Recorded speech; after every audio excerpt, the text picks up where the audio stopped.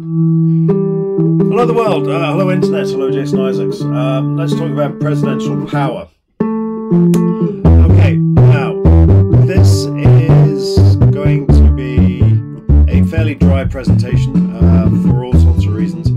Not least there's a lot to get through, and also because a lot of the detail is fleshed out in other presentations. In terms of presidential legislative role, that's explained in great detail in the presentation on Obamacare, and I have a separate policy. I have a separate presentation on foreign policy as well. So I'm going to try to avoid getting drawn into the weeds too much in this particular presentation. But that means what we're going to do is we're going to range far and wide over all of the president's powers and the checks on that powers. And with that in mind, we should probably start dividing it up. And the first division I'm going to make is between his hard and soft powers and specific and general checks and balances. And this relates to what's in the Constitution and what is implicit or inferred from the Constitution. In terms of hard powers, this is basically what's in the Constitution. So it says the president can do this, so therefore the president can do that.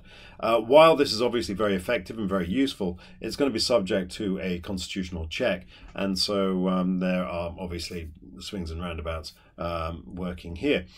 Soft power, it's the other way around. This is not explicitly listed in the Constitution, but it may arise as a consequence of other aspects of the role.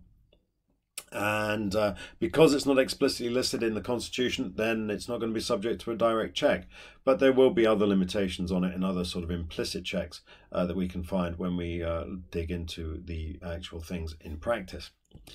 So flip side of that is that there are specific checks. These are detailed in the Constitution, and there are general checks that work on limiting presidential power through other mechanisms and constitutional context.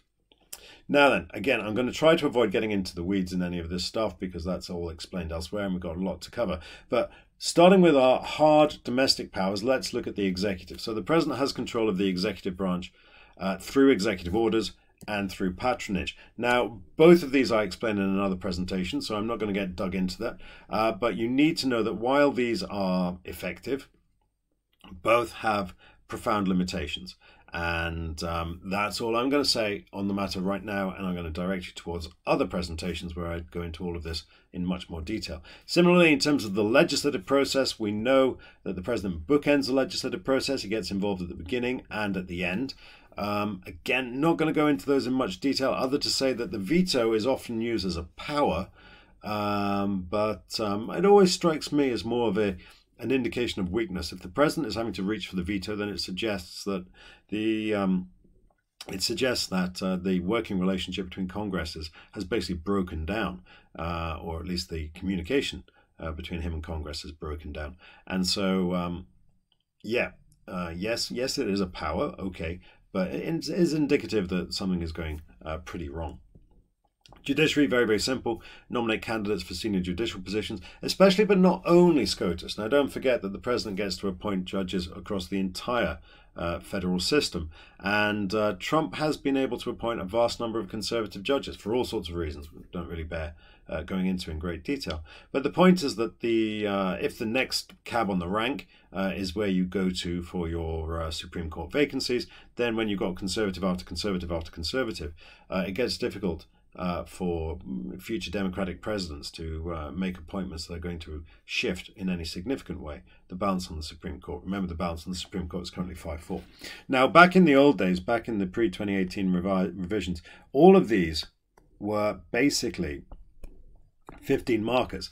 You don't need to know them, perhaps to the same degree of detail, but as they are critical executive powers, then you definitely need to know what they mean, why they sometimes work and perhaps why they sometimes backfire. But you're not going to have to do a deep dive the way that your predecessors used to in each of these. So that's either a good or bad thing, depending on where you're coming from.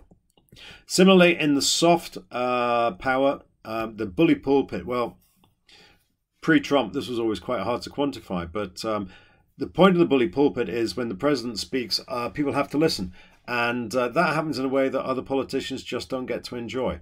So whether it's Twitter or Fox or even not just Fox, Trump commands the oxygen of publicity in a way that nobody else really has been able to do so ever.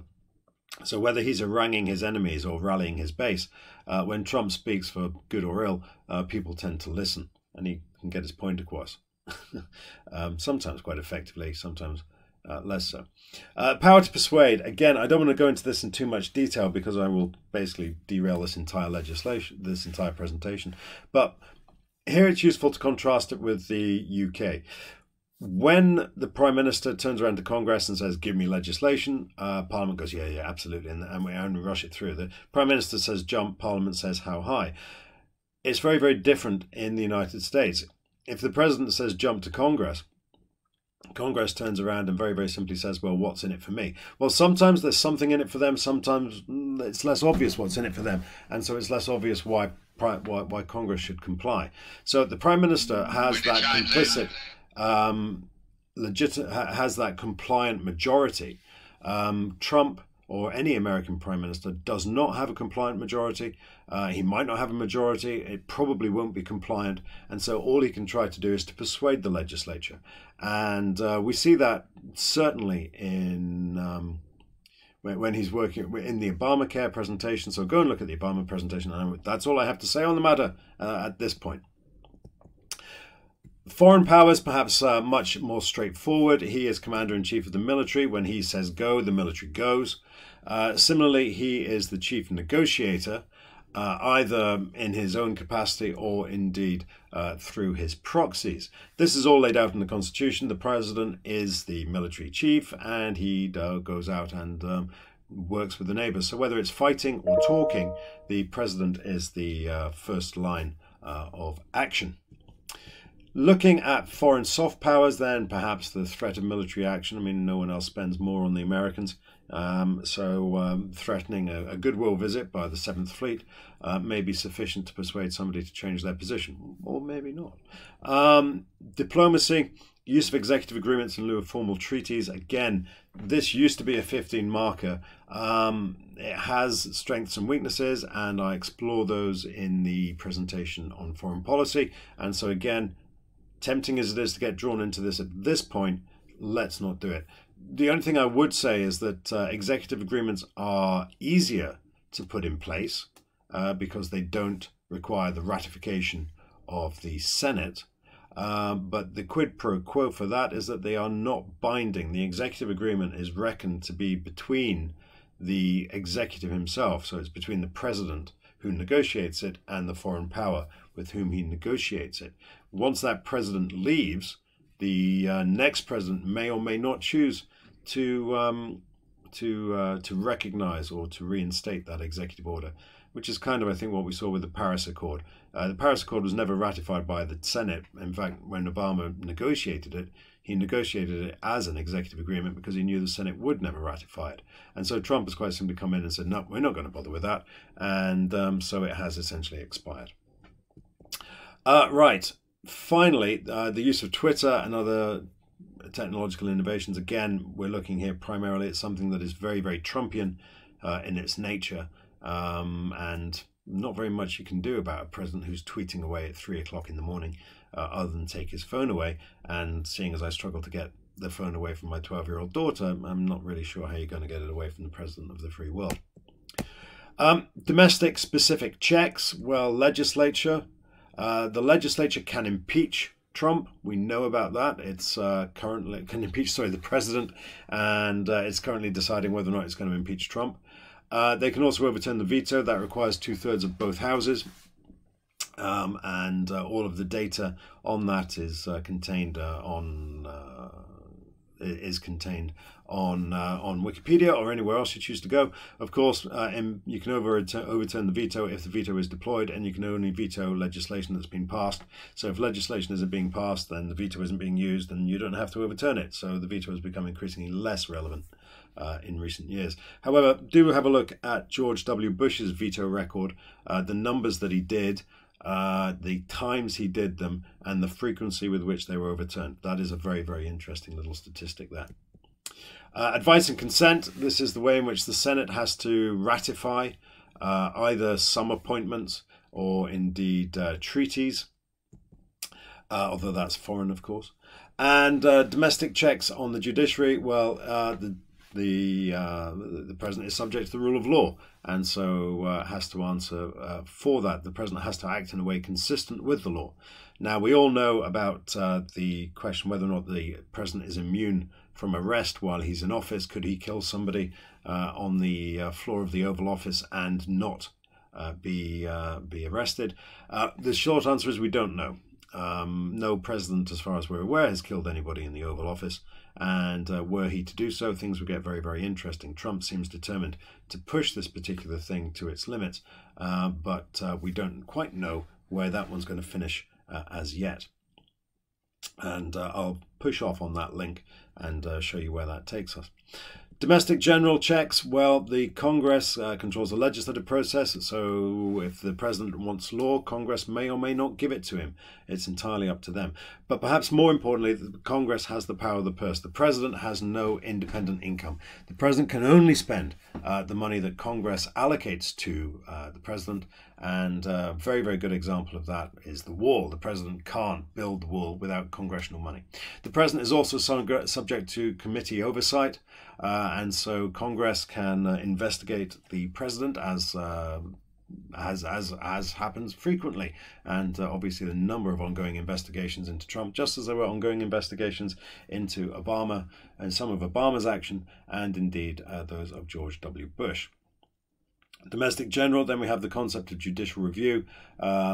Judicial review, remember, not actually in the Constitution, and so that's why it's in a general check rather than a specific check. In terms of foreign specific powers, well, the military, only Congress can declare war, and that's about it. We also have we have the War Powers Resolution, but that's not in the Constitution. In terms of diplomatic, then Senate is there for advice and consent, that is the ratification of treaties and appointments to the diplomatic corps. Yeah, let's put in the War Powers Resolution. It should probably be there. War Powers Resolution, and that was 1973. Not in the Constitution, but now definitely a formal check on the president. Or do I put it in here? Sanction for military action. This is the new one. No one declares war anymore, and so the president sometimes requires the consent of Congress in order to act. In terms of diplomatic trade and aid, this is much more interesting in that trade and aid should be controlled by Congress, but these various acts have allowed the president much greater leeway to operate in foreign matters than the Constitution perhaps necessarily expected. Again, I go into that in much more detail on my presentation on foreign power, on foreign policy, so I'm not going to get dragged into the weeds right now. So yes, now we are just about done. And what I'm going to suggest is that I link off to various other presentations, not least the Obamacare and the President and Foreign Policy, and otherwise we are done. So let's get this one up on the internet, and I'll see you in my next presentations. Thank you very much. See you soon.